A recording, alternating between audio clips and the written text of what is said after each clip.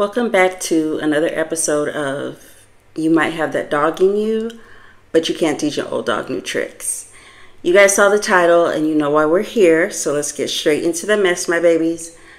So, the day of reckoning came and went. Deontay Wilder fought Joseph Parker, and all I can say is Wilder did not look good at all. And Parker pretty much looked the best he's ever looked. I don't want to turn this into a bash fest, but I am going to be honest. It's starting to seem like when Wilder fights his contemporaries, he's always going to fall short. He's been matched and moved along the way that would pretty much suit his style perfectly. Before this fight, I only saw one person pick Parker to win because he very much looked past it. He got knocked out by slow Joyce. But even that wasn't a one-hitter quitter. Joyce broke him down up until the stoppage. So that just let us know that Parker is very durable. But he's never looked how he looked against Wilder, so all credit to him. So now we have people saying that Wilder lost because he's been inactive and because he's old. But those are just excuses. Wilder never had the best boxing ability, and he wasn't really trying to improve those skills at all because he was having so much success with that right hand. He was knocking everyone out up until he got to Fury.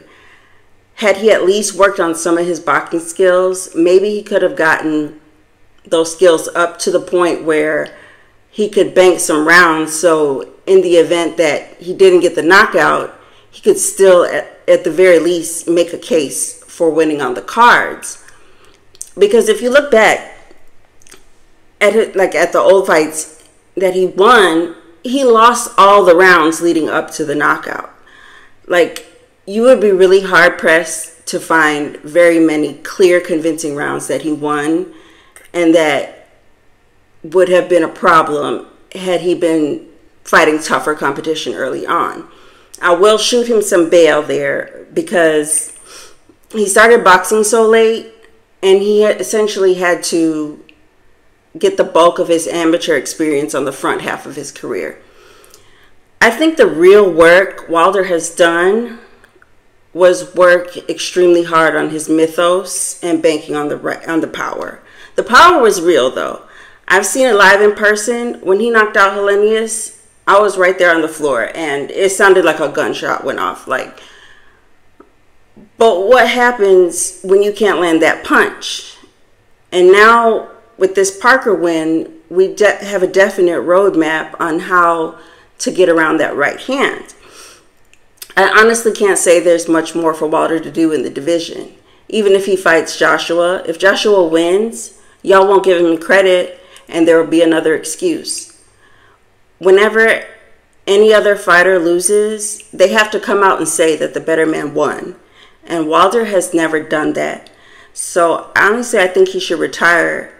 He doesn't have many options outside of Joshua that would make sense. I think he took a lot of damage in those Fury fights. And I don't think he has a team in place that can properly guide him to prevent him from having future damage. And finally, I don't think his heart is in it. So it's probably best for him to just bow out gracefully.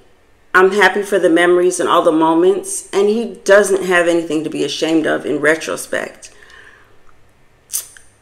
So yeah, if you made it this far, let me know what you thought of the fight, and let me know what you think Wilder should do next. As always, stay safe, stay dangerous, and stay messy.